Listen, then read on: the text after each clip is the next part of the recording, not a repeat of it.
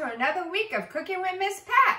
Today, we're going to make the pumpkin hummus from News to You. We're going to first wash our hands. I've already done that. Now we're going to gather our ingredients. We need garlic, chickpeas, olive oil, pumpkin, salt, cumin, lemon juice, maple syrup, and of course we need our cinnamon and sugar pita chips to eat it with. When I went to the store, they didn't have any, so I made my own.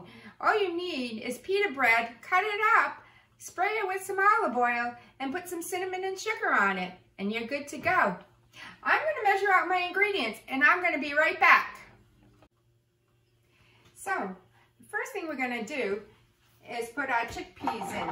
I'm using a food processor because I tried this the other day, and the blender didn't work. So if you have a food processor, definitely start off with that. Then we're going to put our garlic in, and then we're going to put a tablespoon of olive oil in.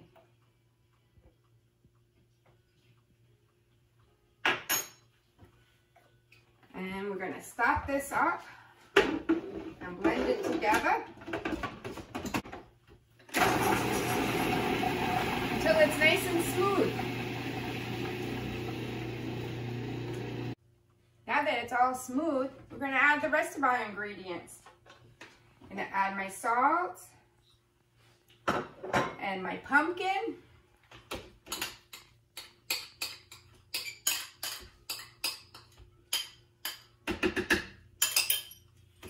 My lemon juice. And we're going to put the cumin in. And we need 2 tablespoons of maple syrup. I'm going to add that in.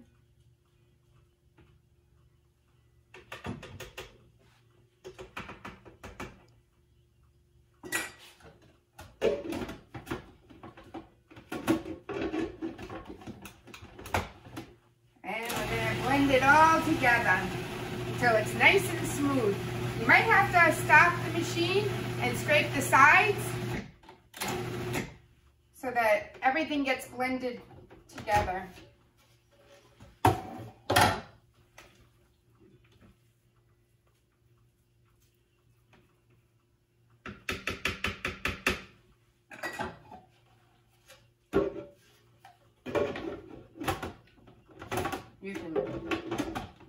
Now that it's all blended, we're going to take it out.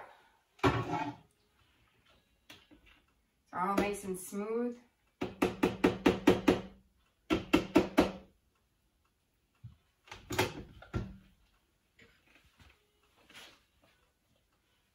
What you have to do is pour it into a bowl.